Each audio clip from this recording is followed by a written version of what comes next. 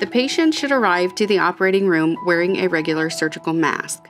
The clinician should remove the face mask and immediately apply the anesthesia circuit face mask to decrease the patient's droplet exposure. We should perform a rapid sequence induction and avoid positive pressure ventilation to decrease aerosolization of the virus. Rapid sequence induction starts with pre-oxygenation for 5 minutes.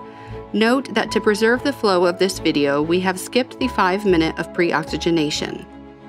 Drugs are then administered, and after 45 seconds, indirect laryngoscopy is performed.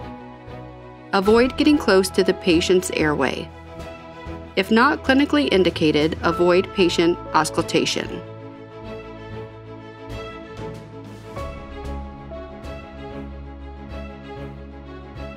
Place disposable glide scope blade and the endotracheal tube stylet in a designated biohazard bag.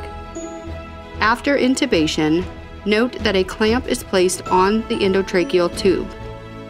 This clamp remains in place until the anesthesia circuit gets connected to the endotracheal tube. The endotracheal tube balloon should be inflated to avoid any air leak around the endotracheal tube.